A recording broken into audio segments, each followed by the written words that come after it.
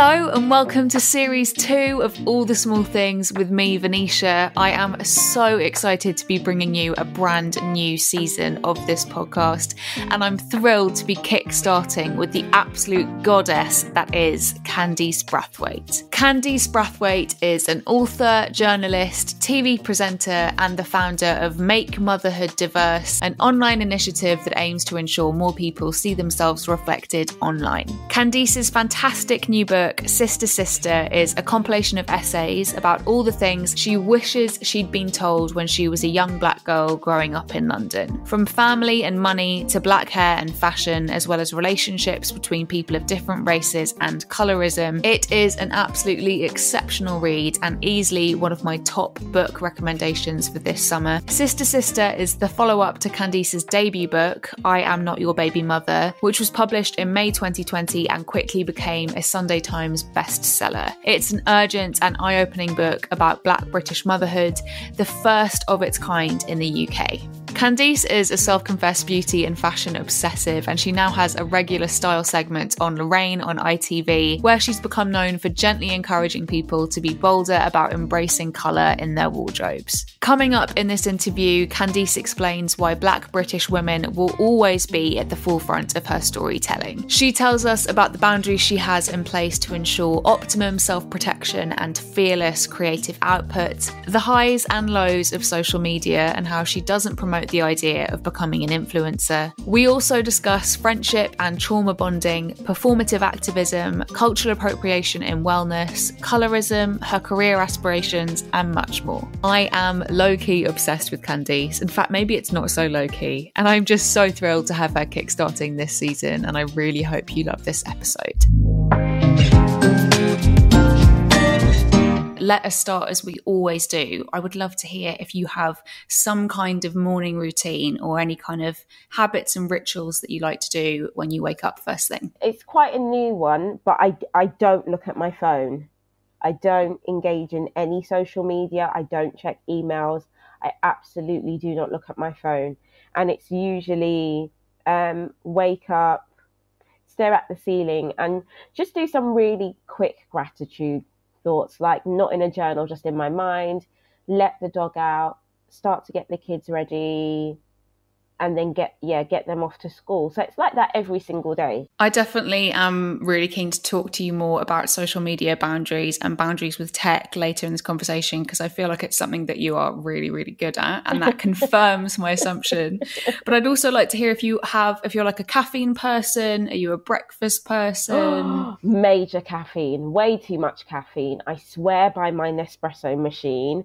I've now switched from flat whites to a lungo because I was like, these flat whites ain't hitting. This milk, no, let's take that out. A lungo's just like a longer espresso. Love that, with one sugar in the morning. Recently, actually, and lots of people would look at me and be like, I can't believe you would do that. And I'm like, I am human. But I used to have one cigarette a day, just one, with my morning coffee. And many people who smoked more would be like, how is that even possible? I'm like, I don't know. But to be so disciplined with it. Yeah, it's just the one. I don't need any more than that. But my partner stopped smoking, and I don't like buying them. So, like, I think it's been 2 months now. No morning cigarette. That's swiftly gone. And that's something I'm willing to give up, because he was quite a heavy smoker, like 10 to 15 a day. So if I have to lose the one so that I'm not encouraging him, absolutely fine with that. But yeah, that used to be a massive part of my routine, actually.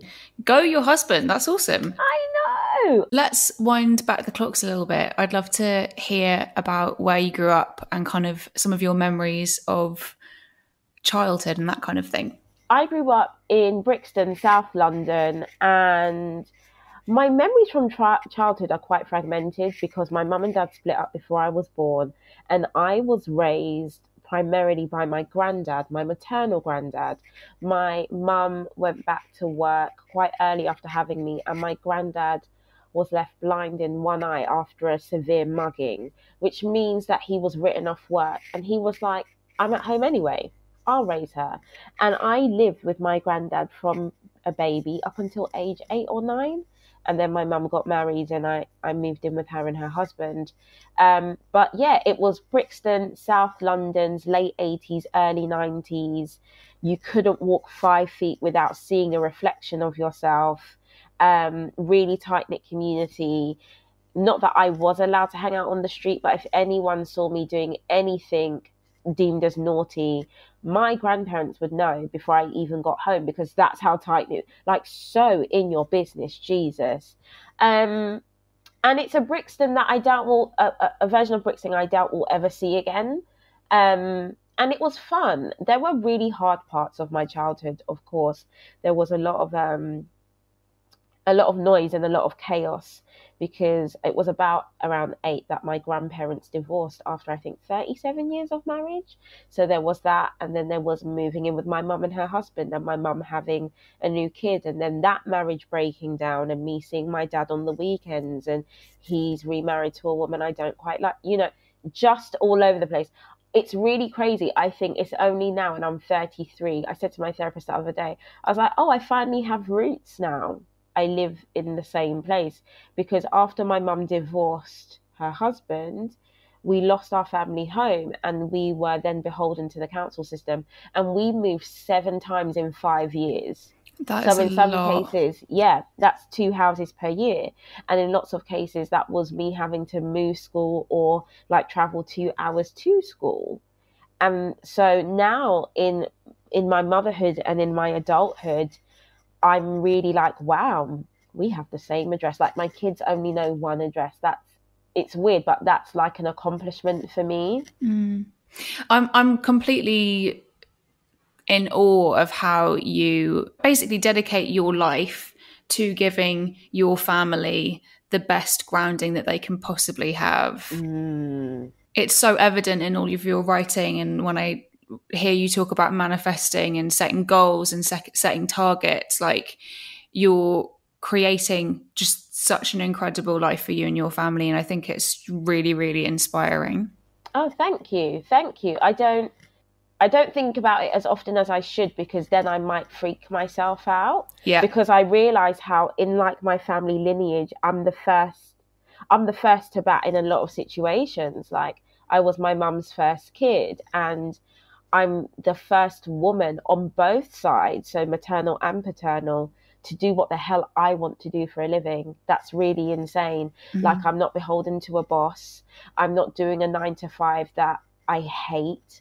I don't feel sad and heavy waking up in the morning. And that's a massive privilege, right? Like, that is just the luck of the draw. That is just timing. Because if I was my mum or my nan on either side, like maternal or paternal, my life would be so different. It's just time. But not only are you the first person of your family, you're also like the first person, or the first Black woman, to be doing a lot of the things that you're doing. Like, you wrote, I could not believe this, but you wrote the first book on Black motherhood in the UK. So not only are these things happening, like, not to like stress you out even more, but the scale is kind of massive. And I am really, really interested to hear about how you actually started in publishing before moving into kind of blogging and writing and sharing things online and that kind of thing. And then eventually to doing what you're doing now, which is more like presenting, entrepreneurship, all of these incredible things. But take me back to your time in publishing and what happened then to make you go, okay, maybe I should be doing something else.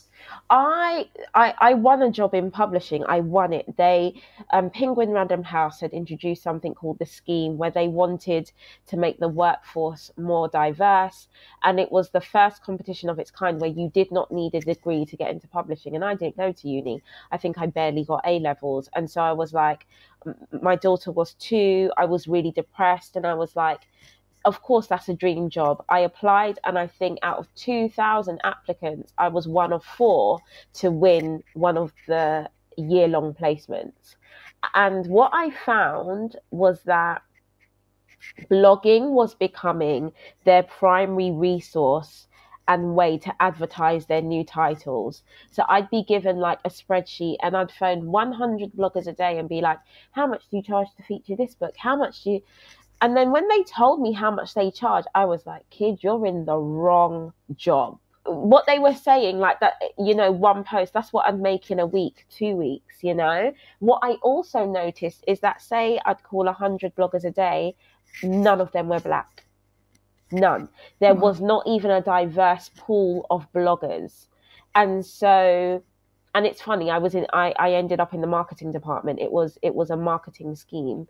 And I was just like, right, the gap in the market is there is no diversity.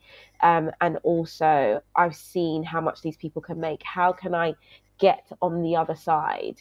And it just gnawed away at me. And I started my placement in eBree, they work on like cookbook titles and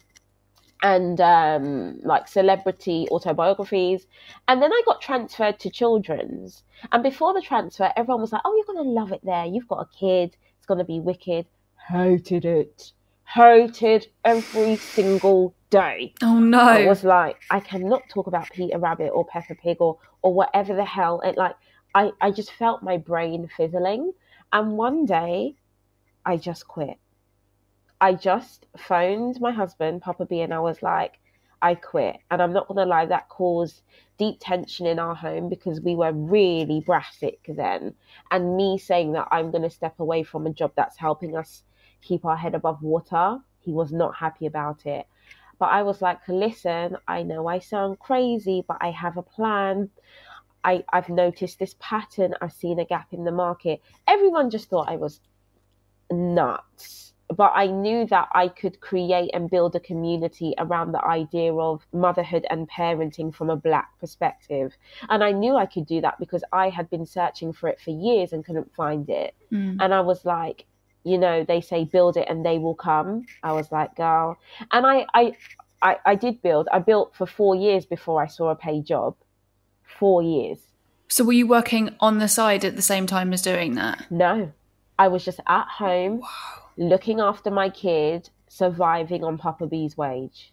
That's so interesting because a lot of when I hear people give advice about what kind of aspiring bloggers, YouTubers, influencers, for want of a better word, who want to break into that industry, people usually the advice people give is don't quit your day job.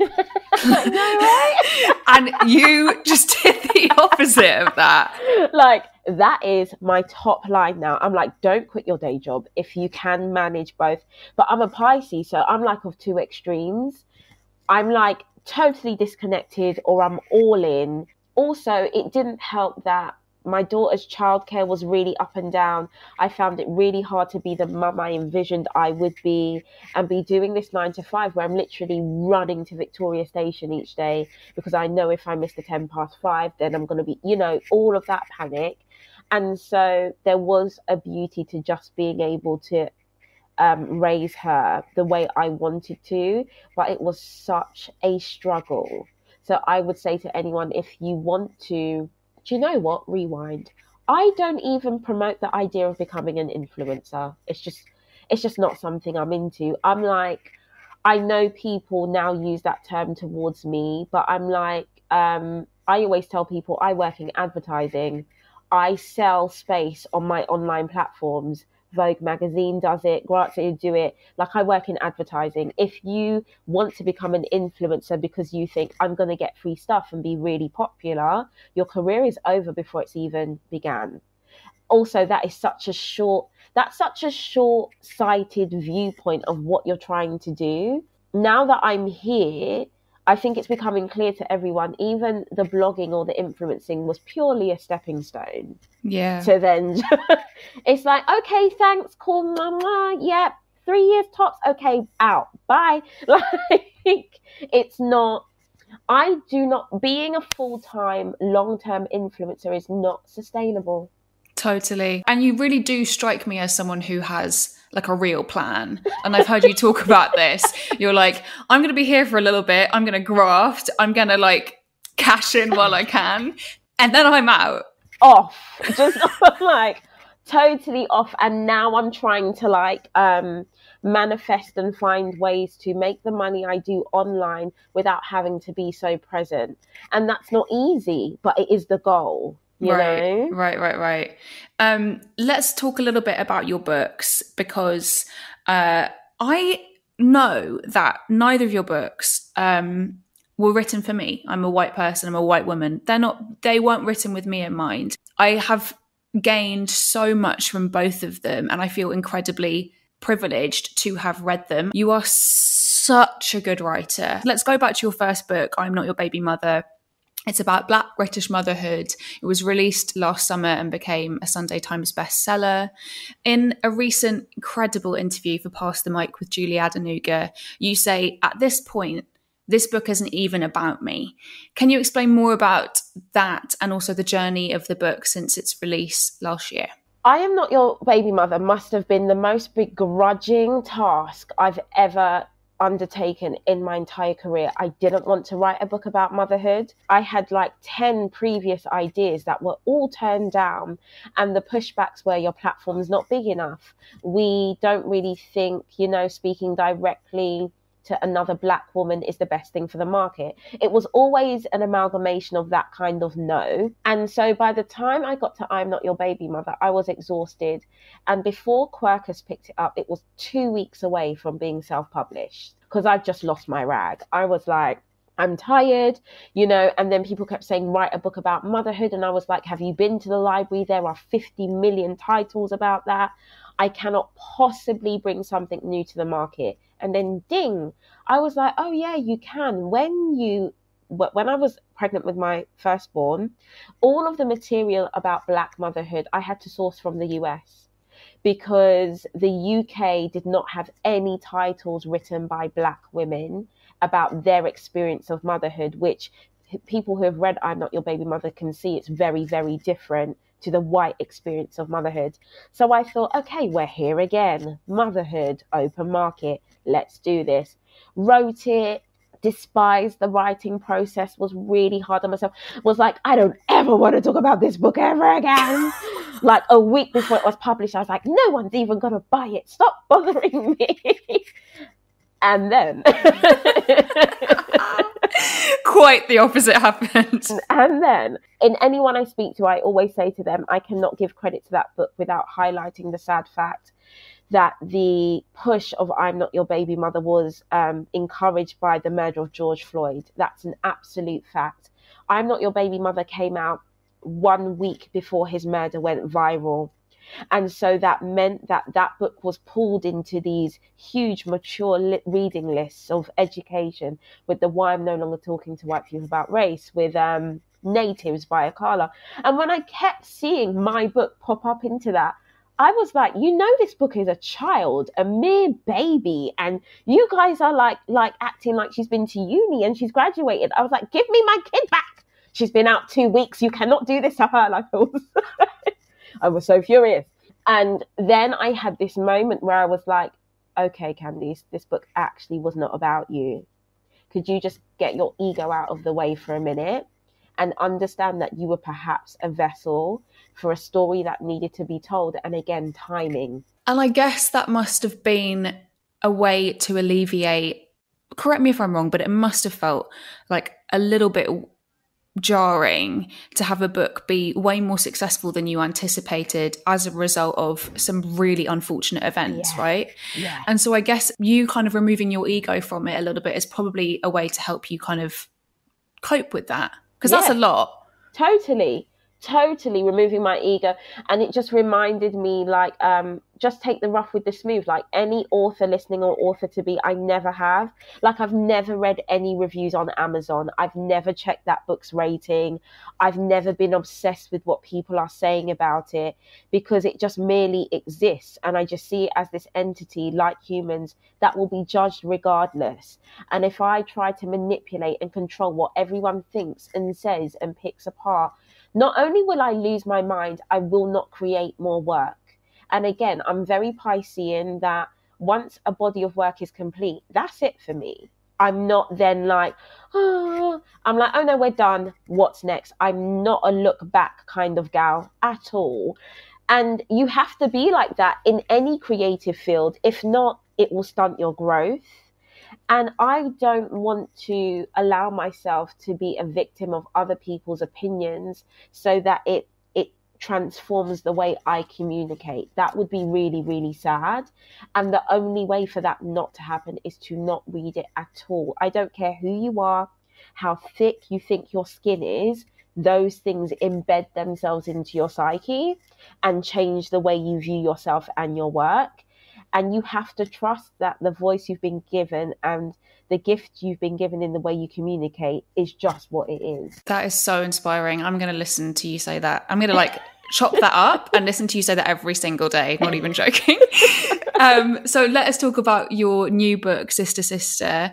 Please, can you tell listeners what they can expect from this collection of essays and perhaps why you originally planned to release this before I Am Not Your Baby Mother? I originally planned to release this before I'm Not Your Baby Mother because in terms of like, so in my mind, before I even had a book deal, I always had this idea of bringing out a trilogy. And luckily Quercus have played into my little plan. And so we're going to bring out a book year on year up until next year. So I'm writing my third book right now. Because you don't stop. I'm just like, the manuscript is due at Christmas. But anyway, Sister Sister, in my opinion, should have come before I'm Not Your Baby Mother, because Sister Sister is essentially like a manual, a toolkit, a guide for like my preteen, early 20 years, for how I saw myself before I became a parent. And so I would always say, like, whoever's reading these books, I would say, read Sister Sister first, then I'm Not Your Baby Mother, and then the book that does have a title, but I don't think I'm allowed to say next, like read them in that order.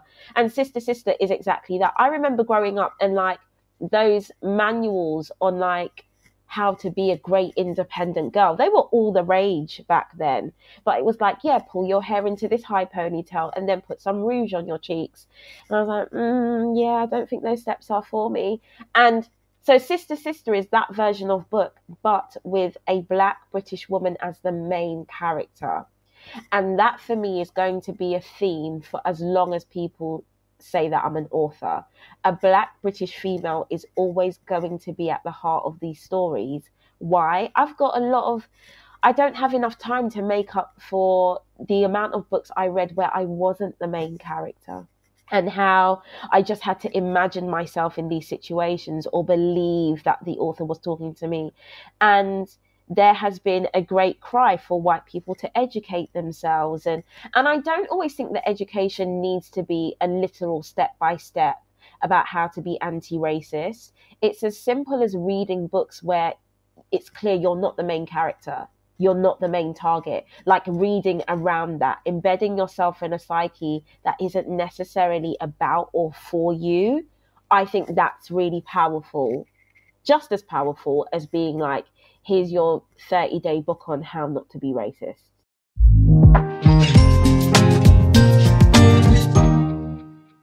I was actually really struck by how brilliantly you write about friendship. Friendship is a big part of everyone's sense of community, sense of self. It's huge. And I think, we all go through different phases with friendship. I heard something like most friendships only last, they have like a lifespan of 7 years. Don't know if you agree with this. But in the book, you remind the reader to ask ourselves some really simple questions. Do I actually like this person? Do they make me feel like we're in competition with each other? Do I actively want to spend time with them? Simple questions, but really, really, really helpful. So what does a good, mutually loving friendship look and feel like for you?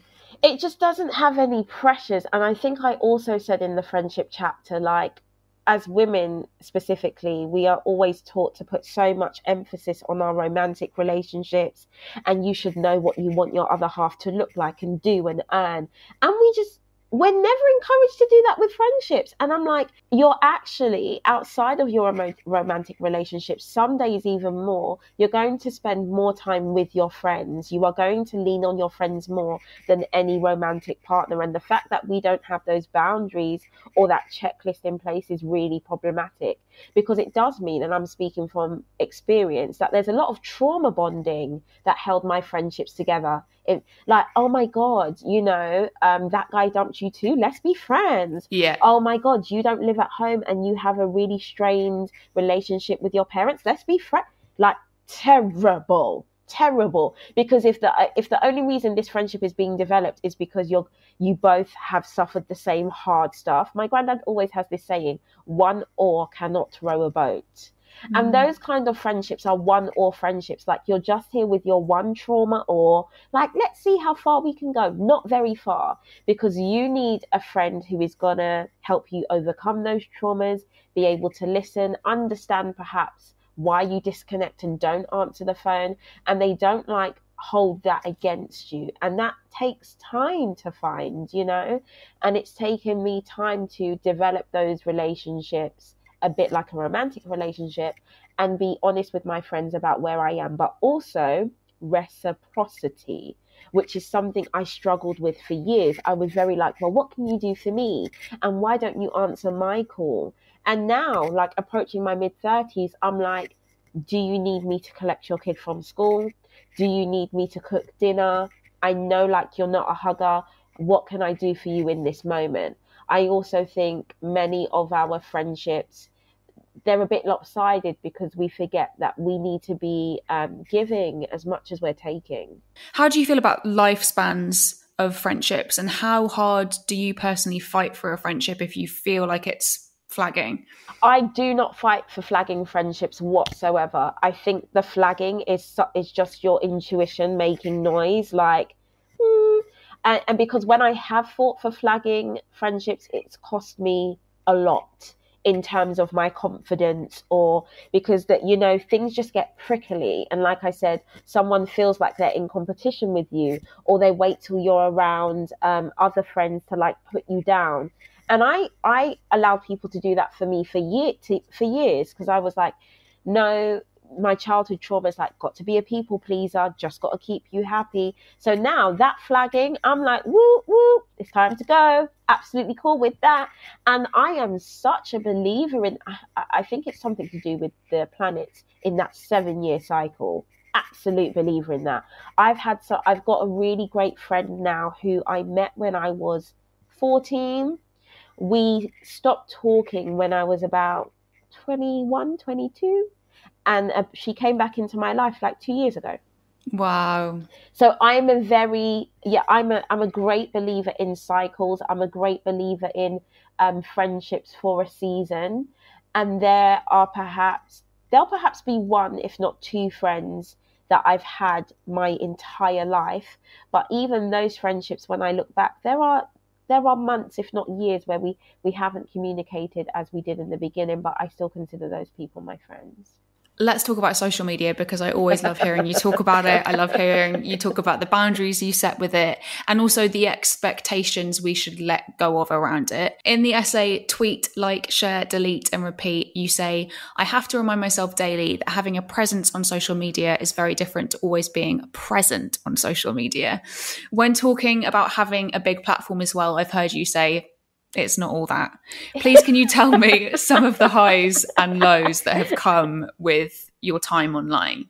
The highs are that a bit like a magazine, the bigger the platform, the greater the readership. Hopefully, the more positive aspects of that platform can reach a lot of people. I'm also not going to lie, I do think having a platform of sorts, it puts a little glint in a publisher's eye or a TV producer's eye. It just does. So I'm not even going to lie about that. So those things, purely from a marketing, advertising side of things, great to have a big platform. Everything else is absolutely trash, because we're just rubbish, just very rubbish, just very rubbish. It is not human to take on the opinions and judgments of 200,000 people every single day. That is not how we will ever be wired. To put a thought out there and then sit there and watch comments come through that will disagree with you, that will call you names, that may be racist or homophobic because they're not in agreement with the opinion you've dared to share, that is not healthy. And I'm saying this from a place of someone who was that person who would be on my phone 24/7. Wake up to use the toilet. What new DMs? What new comments? Like, how can I boost my engagement? Do enough people like me? And I just fell out of love with that. It's just a complete hamster wheel, to the point now that I even post against the algorithm. I'll post something at 1 p.m. and it will get 3 likes. And I'll be like, yes, look at me, Rebel of the Year. I don't give a damn. Like, because I'm just like, this is really silly. It seemingly becomes such a necessity. And I think anyone who has a social media space they want to grow, you have to travel through that tunnel of understanding that this is not real. It's extremely damaging to your mental health. And you don't owe anyone anything. There is a blanket of entitlement running rampant on social media right now. I myself, the past couple of weeks, with one of the biggest news stories, have woken up to DMs and horrific abusive DMs about, why are you not speaking about this thing? You know, use your privilege. And I'm just like, it's the fact that perhaps because you've positioned me as a Black activist in your mind, you now believe that myself and this platform are at your service. And it was never that. It's never that. There's still a human being behind what is now seemingly a business infrastructure. And so the things I do, like I said, I don't check it in the morning. I have a PA who goes through my DMs, and all of that took time, right? Because it felt really egotistical. It was like, a PA? Who do you think you are? Like, small me was very like, girl, get a grip. No one cares. It's like, no, well, someone does. And so my PA may come across a DM calling me the N-word before I do. That's a necessity. In my opinion, that boundary is an absolute necessity. I hear people platforms of 20k saying, oh, I'm responding to every DM. I laugh and I think, good luck with that. It's so bad. We cannot be everything to everyone. And you just have to hope that those invested in these platforms understand that you're human too. I've experienced some of, one of the things that you've raised, which is like, you know, being pressured to talk about something that you don't necessarily know all that much about. Yes. You don't want to be a part of spreading misinformation. You don't want to, like, actually also for me, it's like, I don't want to, there's certain things that I've been asked to speak about where I'm like, I shouldn't actually be taking up any space here. And I think it's as much about what are we doing as users to make sure that we're not actually backing people into corners to speak about stuff that they're actually not well versed in. Exactly. Absolutely not well versed in. Deeply uncomfortable speaking about, because I'm not that educated. And I don't get to remind people often, but when Black Lives Matter was at its loudest last year, I was not that social media activist that ever called out white people for not posting a black square or seemingly not reposting a reading list. I don't have time for that. Also, with what I've had to do the past couple of weeks, like, if I had posted anything, that to me is performative, absolutely performative, because I would have posted that, felt like, oh, you kind of got away with that, and then not thought about the situation again. And what worries me, it's like, okay, is that how, I want to say how far we've come, but is that how much we've regressed as a society? I could repost something, some reading guides or an image and a hashtag, and would you guys just take that as my sincere word for supporting or not supporting or wanting to educate? That is horrific.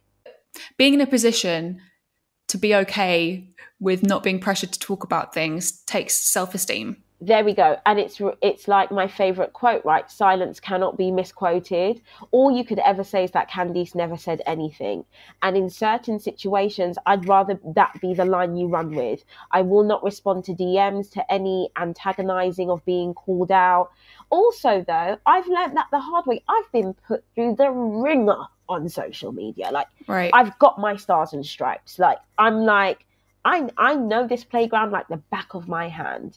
And the only thing I know that is my best defense is not giving someone a quotable. Like, she said nothing. Even if that annoys you, or you want to then go and spread rumors that, you know, I'm selfish or I'm unkind. That's great. There are forums where you can get that off your chest too. I'm used to that. But it's like, I now have a responsibility to this platform to not hop on every single wave or news source, because babe, my Instagram is not CNN. And that's what I need people to remember. Like, I'm not just going to be this constant reporting stream of, oh, this is happening there and this is, because also my ancestry and my lineage means that trauma is a heavy part of what I'm trying to work through. So maybe, yes, this is my privilege speaking, maybe primarily this is a safe space of joy for Black people. Just maybe, you know? There's an amazing chapter in the book titled The Woo Woo on Manifestation. What I found really interesting about it, and something that I've been thinking about a lot, is how people, but predominantly white people, have co-opted and commodified ancient traditions, indigenous traditions. I'm literally sat drinking a matcha latte right now, which just feels so apt for this part of our conversation. I know that you love some of these things. I love some of these things. My listeners love some of these things. Things like yoga, burning of sage, crystal work, like this kind of thing. But what you're saying in the chapter is we don't need to give these things up, do we? No, we do not need to give them up at all. We just need to commit to doing the research of where these things originated from and be respectful of those boundaries or of the way we should be doing these practices. Like one time before I understood the history of, say, sage or saging, I bought my sage from a white lady selling it on Etsy. Wrong across, just completely wrong across the board. Maybe don't buy your sage off the internet. Maybe don't buy it off of someone who doesn't know the indigenous roots of sage cleansing. Like, really try and buy the physical elements of these practices from the people who can give you the best education about why they're used and where they're from. Like, I just think it's far too easy to be like, yeah, I've got my crystals and my sage. Because also, and I was having this conversation the other day, yes, we are all in now on manifestation and thinking positively, but for every yin, there's a yang. So there is also darkness. There is also heaviness. There could perhaps be also ways you are leaving yourself open to negative energy if you are not doing these practices correctly. Like, I spend a lot of time scrolling on TikTok, which means I get sent to witch talk a lot. It's very confusing. And then there are What is witch talk? So like, it's where like, witches, I'm doing air quotations, guys, of all ages who like use crystals and herbs and medicines and like pray at certain times when Saturn's covering Mars or some shit like that. All of those people are like in a little argument, like, all you baby witches, you're doing this wrong and you're going to leave yourself open to negativity. And then, like, surely enough, 2 scrolls down, there's an 18-year-old crying her eyes out because she's bought a very expensive, powerful piece of crystal into her home and now doesn't understand why her life is falling apart. Oh, wow. Because she didn't ask. You didn't understand the energy around this certain crystal. And I'm just like, oh my gosh, even I have so much to learn. Because the woo-woo is based in a resource of energy, you can't shut it off. That's not me saying, oh, you don't get to manifest and you don't get to... As long as you have a body, you are in the web of manifestation. That is a fact. But it is also about allowing those who have perhaps had their practices stolen from them or not being allowed to use this certain spice or herb or crystal, paying respect and homage to those beginnings. And, you know, it's that for me. And that's why I'm like, no offense, I'm so over the goopifying of everything. It's like, can we have more documentaries really going into like the jungles in India to find out where these things are from, you know? Mm-hmm. And made by the people, like documentaries made by the people Right. who are already from there. And exactly. Totally. There is a really impactful essay about colorism where you write about how you've lost out on opportunities to light-skinned women. This must be so exhausting for you. What's your hope for the future of not just the conversation around colorism, but also how it manifests in the media and perhaps how we think about the spaces that we take up and the spaces that we could perhaps remove ourselves from? Yeah, colorism is such a hard one because I say in that essay, if racism is like them, as in the idea of white supremacy, colorism is very much us. Colorism was a negative tool we picked up from, say, slave times, where essentially, for those that don't know, darker skinned slaves had to work in the field, and lighter skinned slaves, those who could pass as, say, like the master's third cousin or whatever, were allowed to work in the house. So even slaves were divided by their skin tone. Darker skinned slaves weren't respected, you know, that. It's just something that I find my community still do to each other a lot. And it's not just me as a dark-skinned TV presenter or author who's like, I feel the sting of that. I have many friends with my complexion in this industry who we just go back and forth on some absolute horror stories, or knowing when you're the right person for the job in every sense of the word, but someone with a fairer complexion, because they can be sold as more white passing and European and softer and more appealing to white British sensibility. That's why you're left hanging. And it's very, very painful. But I also say that as a very dark-skinned Black woman who is on a roll, who is just on this upward trajectory of excellence.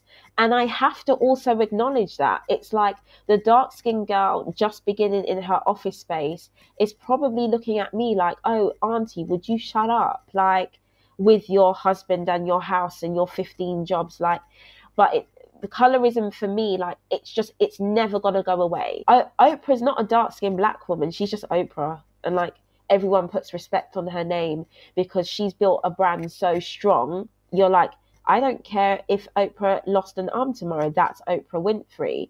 And I can see the Candice Brathwaite brand doing the same thing. I don't think that means that Oprah Winfrey doesn't get tears in her eyes when she remembers when she couldn't get a certain job because she had an afro or her skin was dark. That success doesn't dilute the pain and the damage that I know colorism still does. And all I can hope is that when the Candice Brathwaites, the Clara Amphos, the Otega Uwagbas, the whoever's of the world, of their industries who are darker skinned, all I can hope is that when we get to a certain position, we are willing to fight hard for those that look like us in terms of complexion. I'm not expecting anyone else to do it because, a bit like racism, colorism serves a lot of people. It's like, well, I'm sorry that, you know, I was born this way. I didn't ask for that, but I just need to do my job. And it's like, it's again asking people to let go of some of their power and some of their entitlement just based on how they were born. That ask is just beneath me saying, you guys make me feel bad about the way I look, just how I was born. Do you know what I mean? So I get that there can be some difficulty there, but until we are willing to be honest about how colorism is still at play and what we can do to ensure that, say you're on a set and, oh, this is so diverse and inclusive. Yeah, but what's your version of Black? Is it light-skinned with hazel eyes and like not an afro but soft hair? Is that really Black? Or can you not find a dark-skinned Black woman with an afro who no one's going to second guess that she's a Black woman, you know? Are we working hard to do that? I don't think we are. Will we get there? I hope so. I hope so. I am really keen to hear a little bit more about how you're carving out a career for yourself in television. I used to work in TV, and although I had a great time, I know how tough that industry is, especially if you're in front of the camera. It's blimmin' competitive. There is always someone, when I say someone, there's always 10,000 people who would love your job. So how are you finding your time on television, and what aspirations do you have for the future of your TV career? Because you know what, Candice, Oprah comes up a lot, right? And I do see you hosting your own talk show in a big, big way. Do you know what? It's the reason why I go into these TV spaces, and not only am I not fazed about competition, I don't know who's my competition. I'm damn good at my job. And so because I know that, I don't swear anything. because I've tried to be other things, right? Like I've tried other, like I'd be the worst supermodel. It's just not where my gifts are. You run me a line and you switch on a camera and I will nail it time and time. I will do a live show and my mic's falling out and I'm still communicating with my audience. This happened only 2 weeks ago. Like, I just know I'm good at my job, and I just intrinsically know what I was put here to do. So as soon as that camera comes on, I think I'm more myself than anyone else. Also, I've had really good practice. So my test, you do a screen test before you get like a TV job. And my screen test for the Lorraine show was the day after someone outed me as a sex worker online. Wow. So I wake up that next day from crying all night and I go to that studio knowing that this is now like a news thing, and Lorraine really embraces me and she's like, we love you regardless. And I smack my screen test. And in that moment, I was just like, girl, you're a bad bitch. I left there like, they really can't keep you down. Like, this is really what you're supposed to do. The screen test for that was November 2019. And I didn't start to appear on people's screens for Lorraine until like mid 2020. So that shows you like how long you're waiting, how long things are being put in position. And the only reason I say confidently that the Candy show will be a thing is because not only is it because I know it's what I'm destined to do, it's what this country needs. Like, not since Trisha Goddard. So not since Trisha and maybe June Sarpong doing stuff on T4 have we really been able to see reflections of ourselves on daytime TV. We have the awesome Alison Hammond now coming in. I think it's on this morning. Yeah. But it's like we are well overdue for more of that. And I think me being shoved into the TVs of Middle England at 9 a.m. whilst they're having cereal is a really good starting off point. 100%. 100%. It's not like I've got the 8 p.m. like slot where we know like more millennials might tune in. No, it's 9 a.m. where we're either at work or asleep, and it's me speaking to like middle-aged people up. And those are the people's minds who need the most massaging about what diversity and inclusion needs to look like on their TV. And I get so many messages from like white ladies who are like 70 who are like, I love you so much.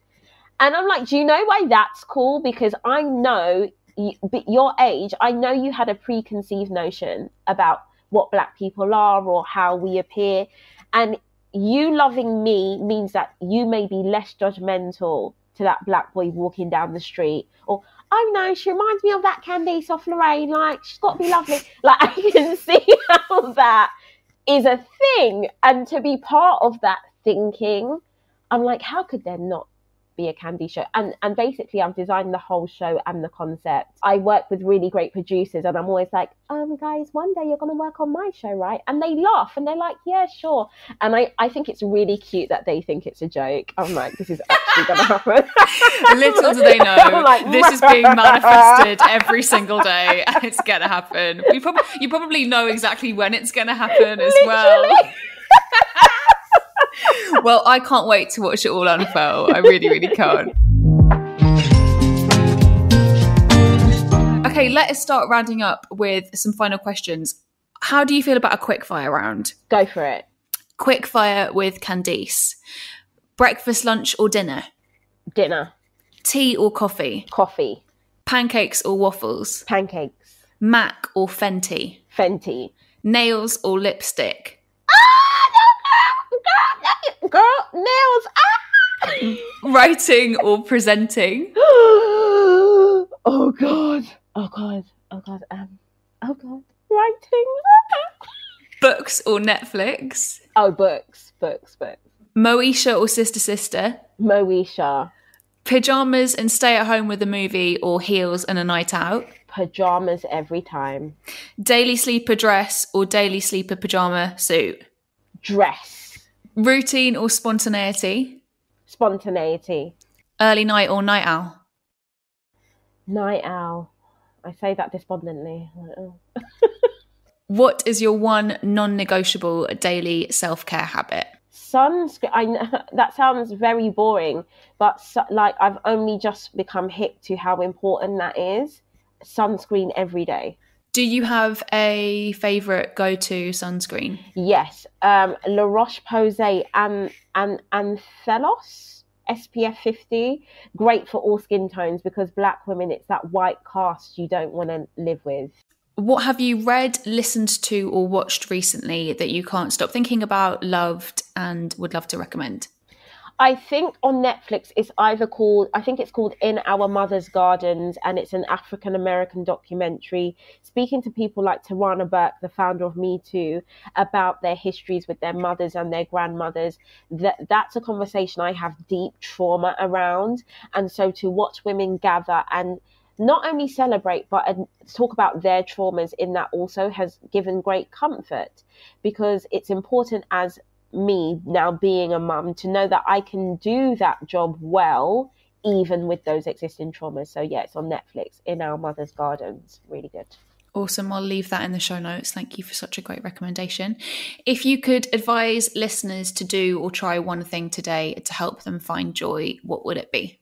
I heard this 2 days ago and my therapist said it a while back. Game changer. Just get a notebook or a journal, and the header should be, if nothing bad were going to happen, what would I do? That is like your opening line for just this very quick, simple journal exercise.